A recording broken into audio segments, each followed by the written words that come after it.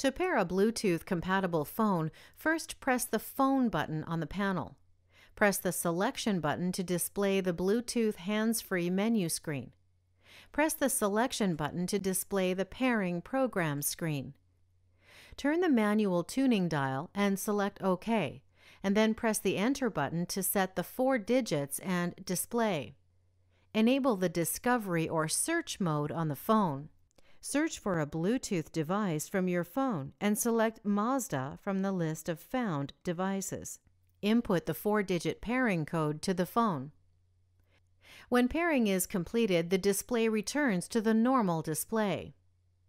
To make a call, turn the manual tuning dial to select a number and then press the Enter button to input the number.